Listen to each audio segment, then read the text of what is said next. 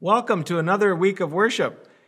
I'm Jeff Seaver, pastor at Triumph Lutheran Brethren Church, and whether you relate to our campus in West Fargo, Triumph West, or Triumph East in Moorhead, or maybe you're just stopping by today on our YouTube channel, for whatever reason, we're glad that you're here today, and just pray that this is going to be a really encouraging moment in these interesting times in which we're living.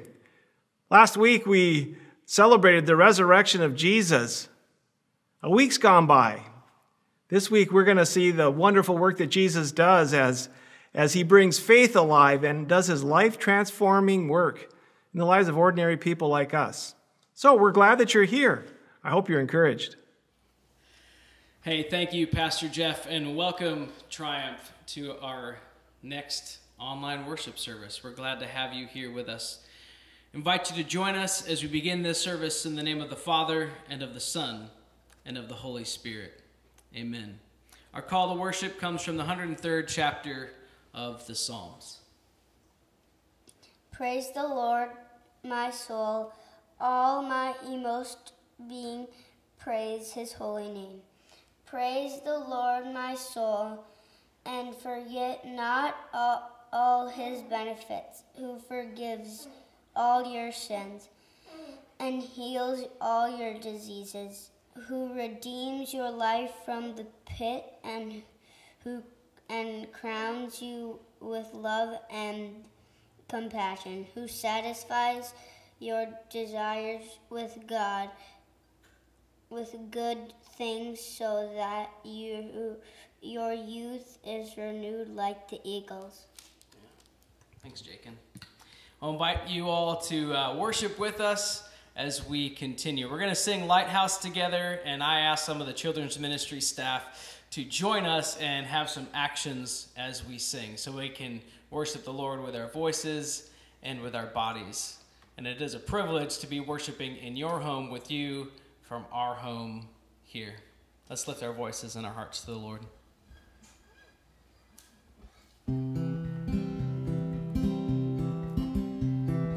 In my wrestling and in my doubts, in my failures, you won't walk out. Your great love will lead me through.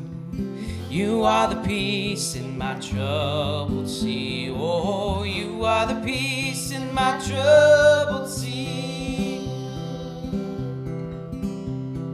In the silence, you won't let go. In the questions, your truth will hold. Your great love will lead me through. You are the peace in my troubled sea. Oh, you are the peace in my troubled sea. My lighthouse, shining in the darkness, I will follow you. Oh, my lighthouse, I will trust the promise.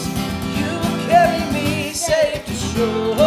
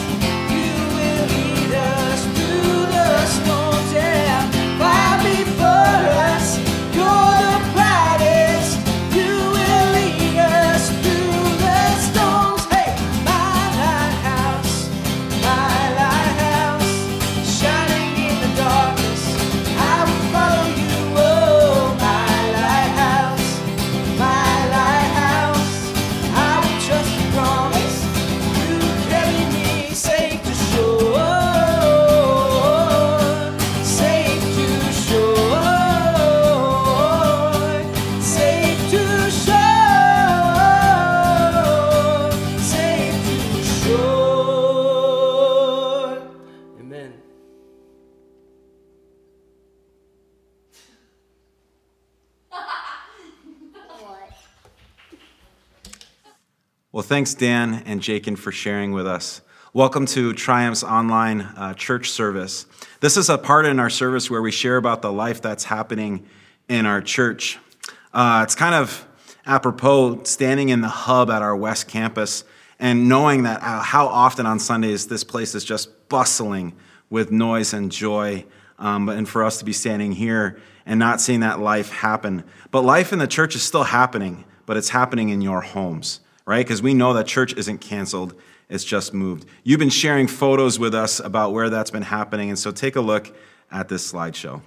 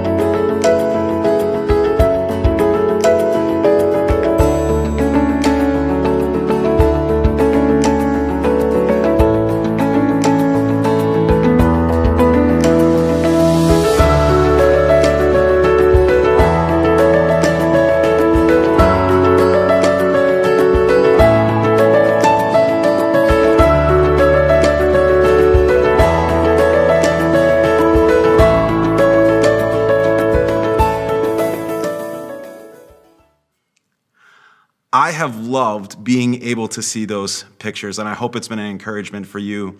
I know it's been an encouragement for me. I'd love for you to be sending those in this upcoming week about how that life in the church is still happening in your homes.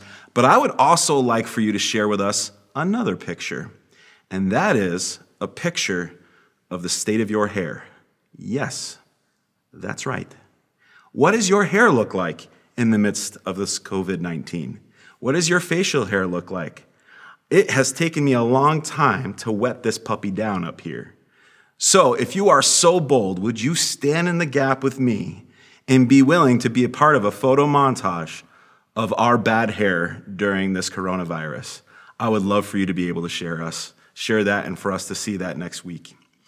But on a more serious note, we have been so thankful and we have been incredibly encouraged by the prayers that you have been sending us and how you have partnered with us and shown that through your generosity. It means the world to us. I want you to know that we are hard at work of not only preparing well for today, but thinking about the future and thinking about how God is presenting the church and Triumph with opportunities for more people to know the gospel and for his church to be built up. And so we are just thankful that you have given us that opportunity and that you have partners with us in that way. But we're always reminded that generosity is something that is a healthy pattern. In 1 Corinthians 16, verses 1 and 2, it says this, "Now about the collection for the Lord's people, do what I told the Galatian churches to do. On the very first day of every week, each one of you should set aside a sum of money in keeping with your income, saving it up, so that when I come, no collections will have to be made." Let's pray. Father, we are just so thankful that we get to be a part of this healthy pattern, that we get to be a part of your kingdom moving forward. Father, we are thankful that you are on your throne and that there is no disease, no pestilence that you cannot overcome. Lord, we know that you have overcome the biggest disease of all, that is the victory over sin. Father, we are so thankful for that reminder this last week as we got to talk about Resurrection Sunday. Lord, that you have been risen, and you have been risen indeed. We thank you for that. We celebrate that, and we thank you that your church is still moving forward. Your church is still alive, and we are thankful that we get to be a part of that. We pray this in your name. Amen. Thank you, Pastor Christian. What a gift it is to see how the Lord is at work in us and through us. Well, as we continue, let's lift our voices together and sing of the great things that our Lord has done on our behalf.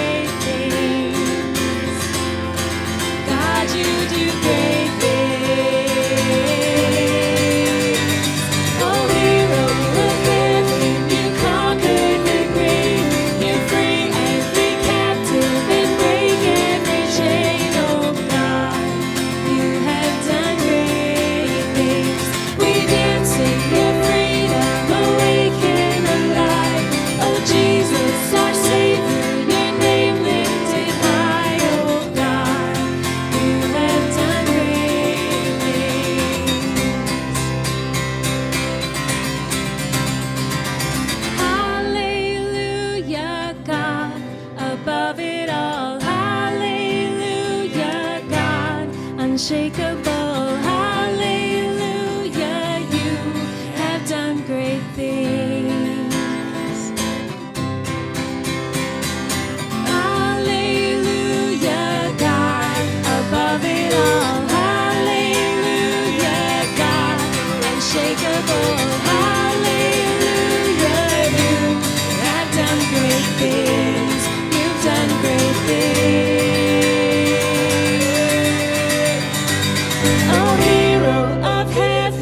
Conquered the grave, you free every captive and break every chain, oh God, you have done great things. We dance in your freedom, awake and alive, oh Jesus, our Savior, your name lifted high, oh God, you have done great things.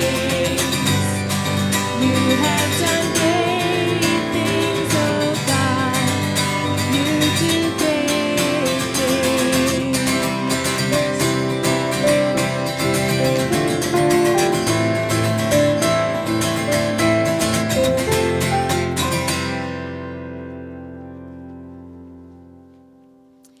If you have your Bible with you and ready, I would love it if you would turn to 2 Corinthians chapter 1, verse 18. If you don't have your Bible with you, don't worry about it. The scripture will be on the screen for you.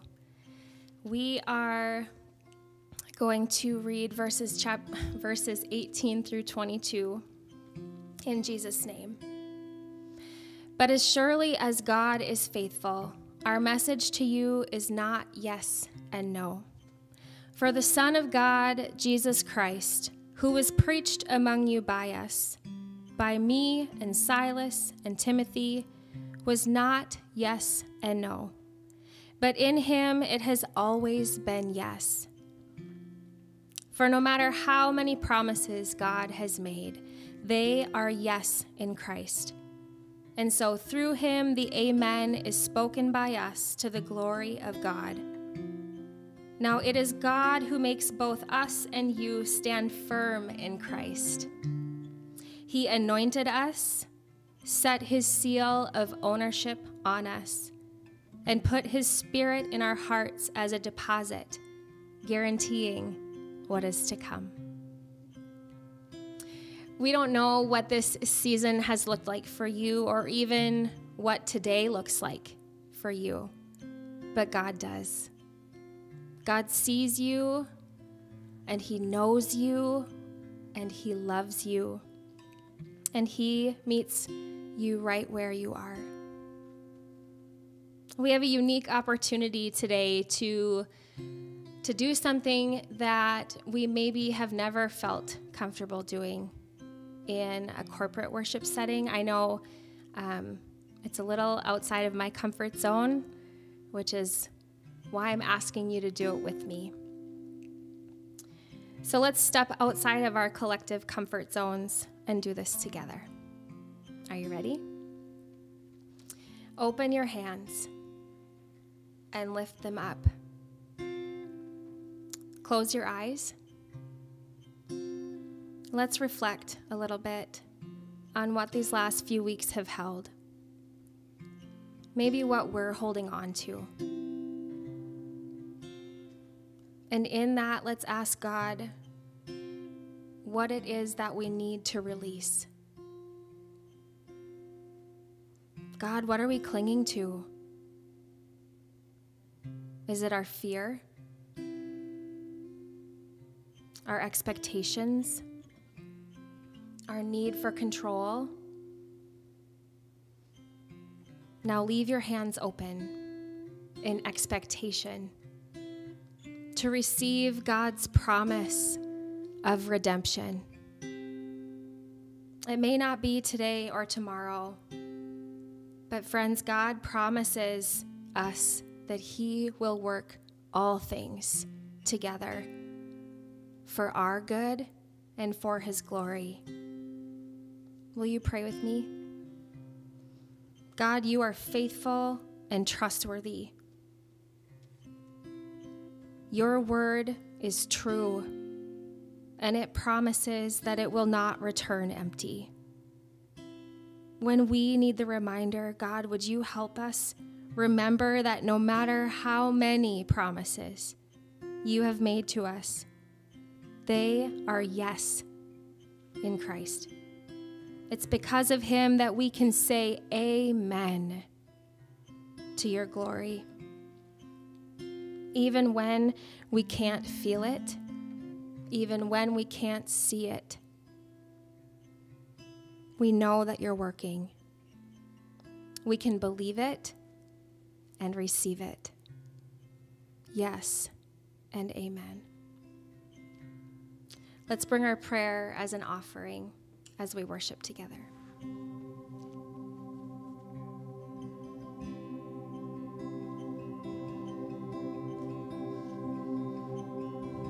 You were the Word at the beginning, one with God the Lord Most High.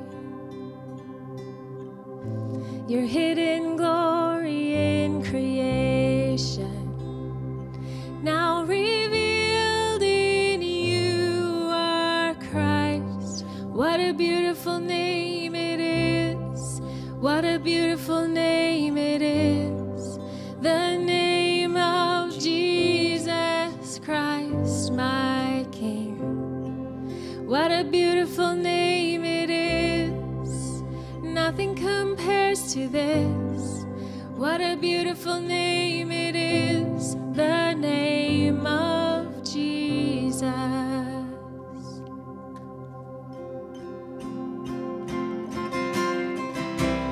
You didn't want heaven without us, so Jesus, you brought heaven down. My sin was great, your love was greater.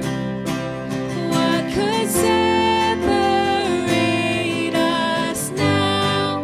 What a wonderful name it is. What a wonderful name it is. The name of Jesus Christ, my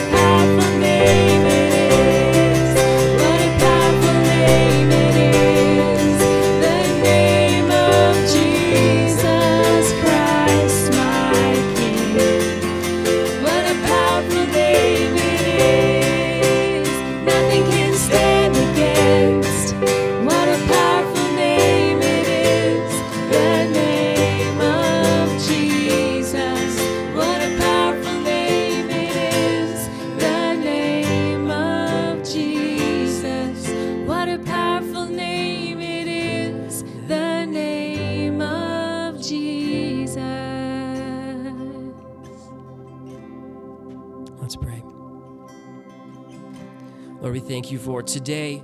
We thank you that you are with us. Would you, by the working of your Spirit, bless our gatherings wherever we are? Would you open our ears to hear your word today, Lord, in your name, amen.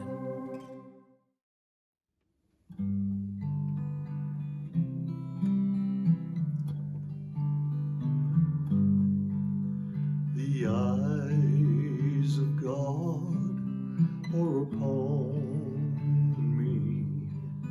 He sees everything I do. The arms of God are around me. He keeps me safe and secure. And he knows where I am every hour of every day.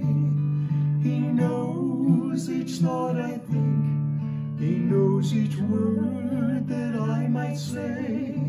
And although there were times I stepped out of his will, I've never been out of his care.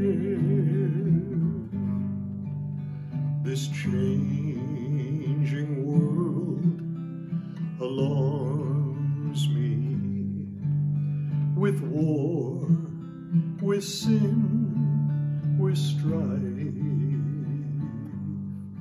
But my loving Father, he charms me with joy, with peace, and with life. And he knows where I am every hour of every day. He knows each thought I think. He knows each word that I might say. And although there were times I've been out of his will, I've never been out of his care. I've never been out of his care.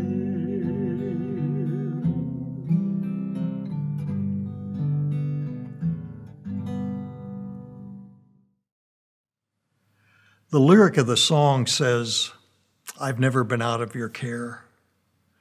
This changing world alarms me, but my loving Father charms me with joy, with peace, and with life. He knows every thought I think. He knows every word that I might say, but I've never been out of his care.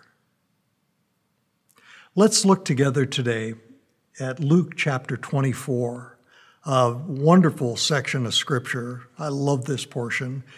It's the story of two disciples on that day that Jesus was raised from the dead, but they hadn't seen him yet, and they're on their way back to a town called Emmaus. Luke 24, starting at verse 13.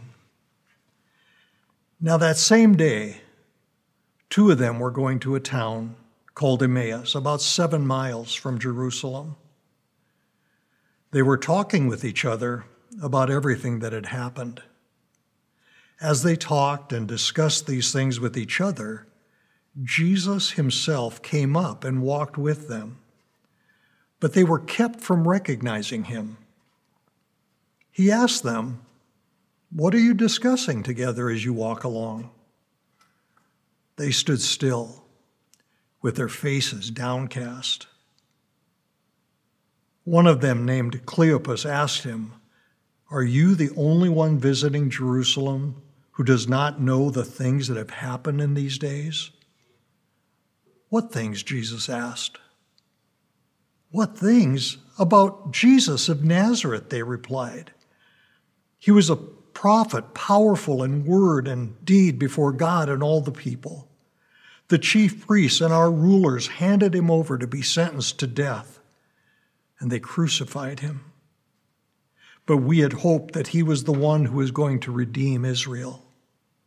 And what is more, it's the third day since all this took place. In addition, some of our women amazed us. They went to the tomb early this morning, but they didn't find his body. They came and told us that they'd seen a vision of angels who said he was alive. And then some of our companions went to the tomb and found that it was just as the women had said, but they didn't see Jesus. He said to them, "How foolish you are, and how slow to believe all the prophets have spoken. Did not the Messiah have to suffer all these things and then enter his glory?" And beginning with Moses and the prophets, he explained to them what was said in the scripture concerning himself. As they approached the village, the one they were going to, Jesus himself continued as if he were going farther. But they urged him strongly, "Stay with us, for it's nearly evening. The day's almost over." So he went in to stay with them. When he was at the table with them, he took bread. He gave thanks, broke it, and began to give it to them. And then their eyes were opened, and they recognized him, and he disappeared from their sight. They asked each other, "Were not our hearts burning within us while he talked to us on the road and opened the scripture to us?" And then they got up, returned at once to Jerusalem. And there they found the 11 and those with them assembled together and saying, "It's true, the Lord is risen and has appeared to Simon." And then the two told what had happened to them on their way and how Jesus was recognized by them when he broke the bread. Let's pray. Lord, this week after Easter, we continue to marvel at the wonder of who you are. And Lord, today we pray as we take a look at this portion of your word, would you come and would you speak to our hearts, Lord? Remind us again of who you are, of what we need to remember. So, Lord, we ask you to come by the power of your Holy Spirit and speak to us today as only you can, for we ask this in Jesus' name. Amen. Jesus walks with us. He comes to us often before we ever think of coming to him. We find two disciples walking that day. They had seen way too much in the last few days. These last few days, I've been walking a lot. In fact, I've got this app on my phone. It tracks how far you walk. And I've been really intentional about my walking for several reasons. But I sat down and added up all the numbers. I've been averaging about 28 and a half miles a week. No, I'm serious, really. That's like 4 miles a day, a little more than that. Now, there's reasons why I've been doing this. Some of us from college days remember, we called it the College 15. Somebody posted just the other day, now I've learned about COVID-19. And they weren't talking about the virus. They were talking about, the tonnage. I don't know how it's going for you, but being at home most of the time, I've probably been eating more than I need to. But I've also needed to get out. Walking has really helped me. Physically, just keeps me moving. Emotionally, really helping me to fend off the old cabin fever. Spiritually, favorite part of my day, just to get out. To realize that life is returning to the tundra. I mean, it's been so cold this past week. I've been walking in snow and it's mid-April. Unbelievable. But in the midst of it, I'm seeing again the wonder of God's creation. I'm realizing that even though our world seems so upside down right now, so much of what God has made continues on as normal. The birds are returning. I hear them singing. I'm watching the ducks and the geese. Oh, it's good. Just to walk and to feel the fresh air on my face, to breathe that wonderful breath, just to feel the joy of being able to walk. It's been really good for me.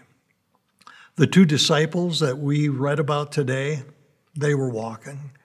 They had gone through some incredible stress, seeing the one that they had put all their hopes in die. They didn't know what to do. And as they're talking about what they had seen these past days, the story even they had heard of the women who'd been at the tomb, in the midst of that discussion, it says that Jesus joins them in their walk, but they're kept from recognizing him. And he says, well, what are you guys talking about? They stop in their tracks. They say, are you the only one visiting Jerusalem who hasn't heard about what's been going on? What things? And they began to tell of what they had watched in the past days. They also talk about the great disappointment that they had.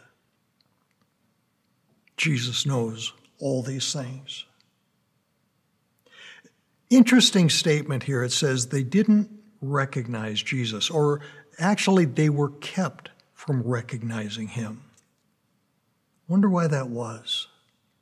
You know, there are times in my life when I'm going through crazy stress. I get so preoccupied that I sometimes miss the obvious. I look back sometimes and go, how did I not see that? Or what was I thinking? How could I forget something so basic? I don't know exactly why they were kept from recognizing Jesus, but I have a suspicion. I think it was important for them at that moment to be led to remember some things that they had known long before, but in the stress of the moment had forgotten. So how's it going with you these days? Are you recognizing Jesus in the midst of the struggle, the stress? Or are you like me on so many days? My mind goes to all the wonderings, the what ifs. When's this going to end? How's this going to impact my life, the lives of people around me? For these two, as they walked, they needed to realize again that there is a word in the Scripture used over 250 times, Old and New Testament. The word is remember. They would need to remember what God had said. And they would need to remember that Jesus was closer to them than they even realized. They needed to remember that he cared for them. Secondly, today, Jesus speaks to them from his word and through his word. Growing up, we had something called party lines. Telephones weren't what they were today. Typically, a home had one phone. In some areas, party lines were really strange. If a neighbor got a call, all the rings went through all the homes. Every home just had assigned a different ring. So you always knew when somebody was calling. Where we lived, that wasn't the case. You only heard this phone ring when it was a call coming to you. But what would often happen is unknowingly you would pick up the phone and hear somebody talking, and politely you just hang up and wait your turn. But that wasn't always the case. Some found this to be a wonderful form of entertainment. Some were really good at it. I remember one day my mom was on the phone talking with someone, and she heard that quiet click of a receiver picking up somewhere in the party line. My mom had a good suspicion who it was, and so breaking all protocol, she said, "Gladys, hang up." Click. She heard it. Oh, man. She kind of knew, and the lady, Gladys, knew also that she'd been had. The conversation that went on this day between Jesus and those disciples, oh, I would have loved to listen in to this one. You see, the disciples unpacked what they understood about Jesus, that he was a great prophet, the things they had seen and how he had been crucified. But they also said this, we had hoped that he was the one who would redeem Israel.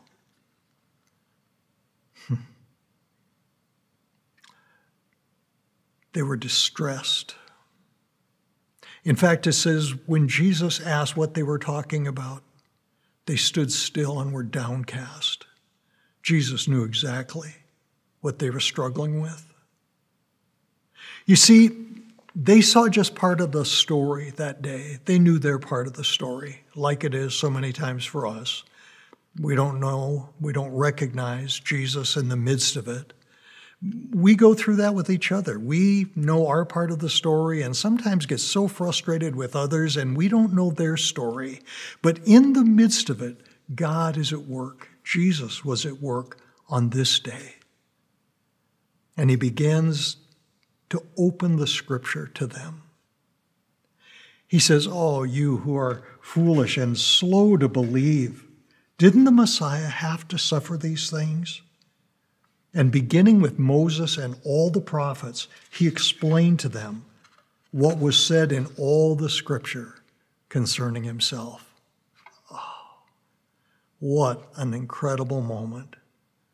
That the one who was the Word that had become flesh would take them back and open the very Word of God to them, that they might begin to remember exactly who Jesus is and what the prophets and Moses had said concerning him. One commentator by the name of Barclay says, Jesus has the ability to make sense of all things.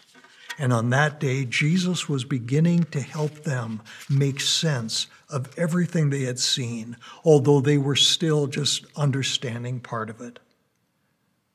Do you realize that there are over 300 references to the coming Messiah in the Old Testament? One author says 353 different references, promises concerning the coming Messiah. And Jesus would walk them through these incredible words. After the fact, after their eyes were opened, they would remember what Jesus had said to them, and they would say this, were not our hearts burning within us while he talked with us on the road and opened the scriptures to us? You know, the Apostle Paul would later write that that is exactly the work, the ministry of the Holy Spirit. He says it this way in 1 Corinthians chapter 2. He said, but the Spirit who is from God has come so that we may understand what God has freely given us. This is what we speak, not in words taught by human wisdom, but in words taught by the Spirit. Jesus opened the scripture to them, and then he opened their understanding. And they began to understand again that his love for them, his care for them was real.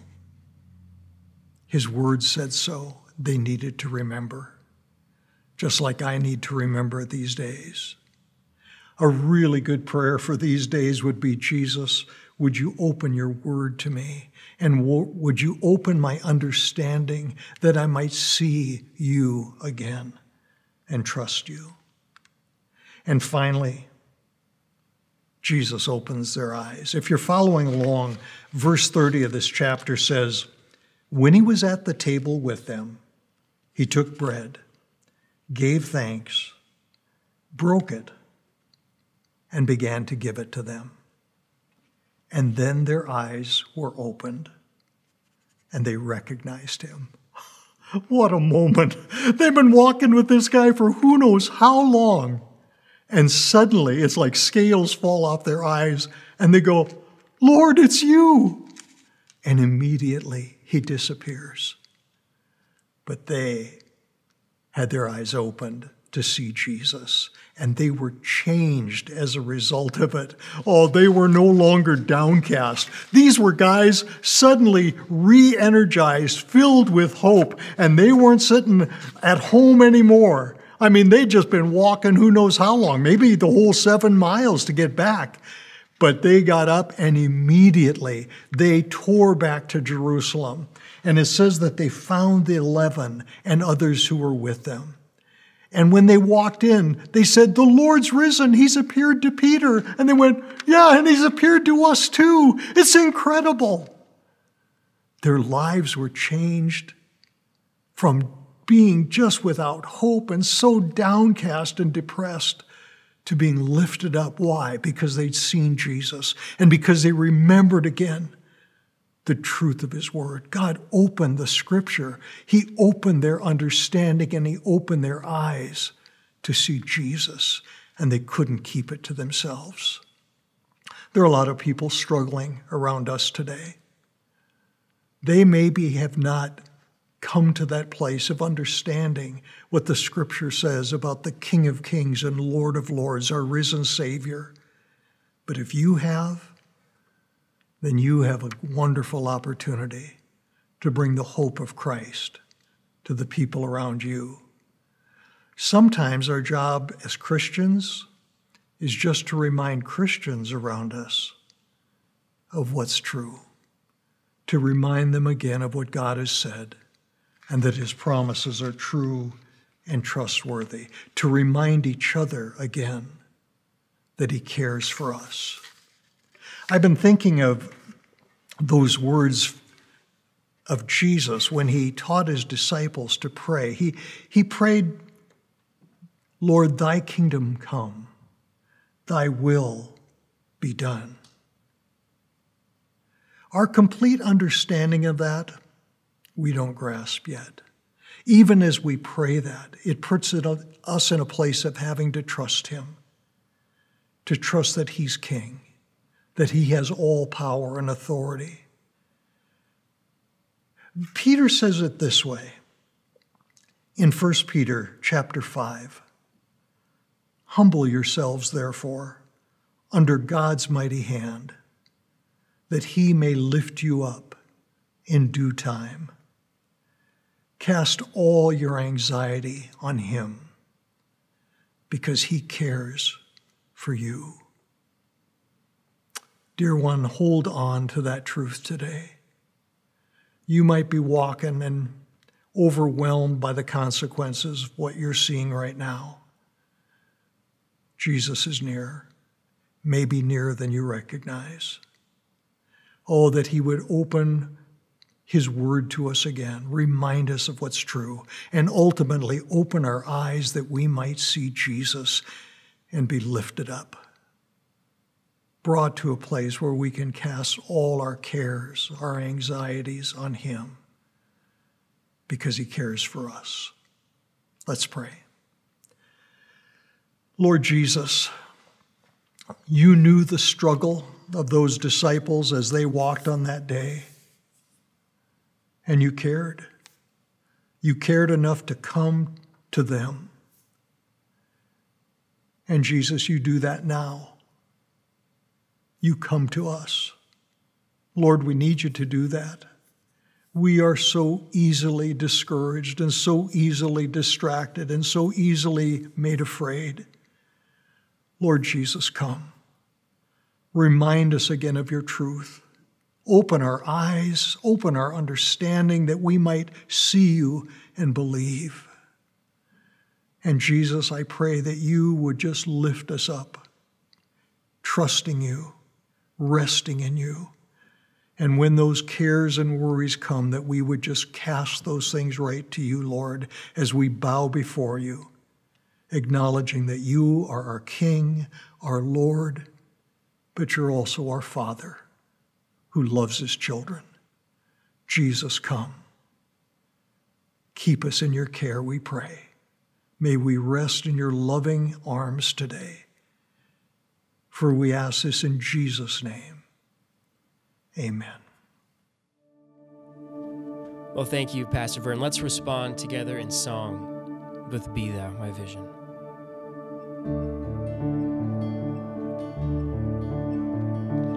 Be thou my vision, O Lord of my heart.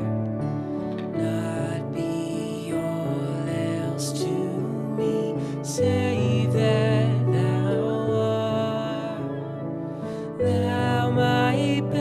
endless thought by day or by night, waking or sleeping, thy presence my light. Be thou my wisdom, and thou my true word. I ever with thee, and thou with me, Lord. Thou my great Father, and I thy true Son. Thou in me dwelling, and I with thee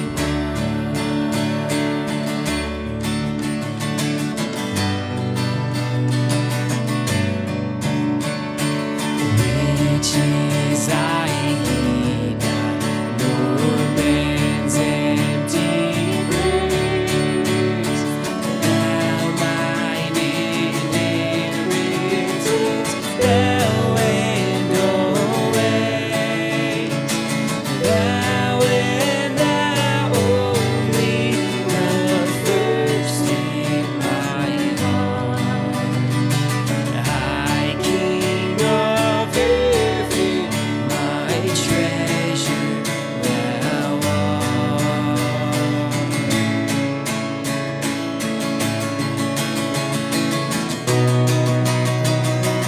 High King of heaven, my victory won. May I reach heaven's joys, follow bright heaven's sun. Heart of my own heart, whatever befall, still be my vision, O ruler of all.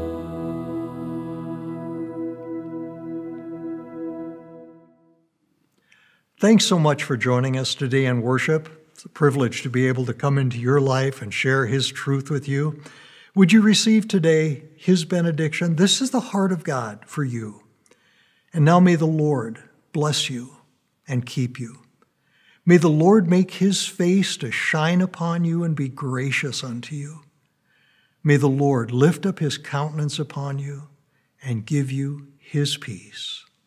For we ask this in the name of Jesus, our risen Savior. God bless you.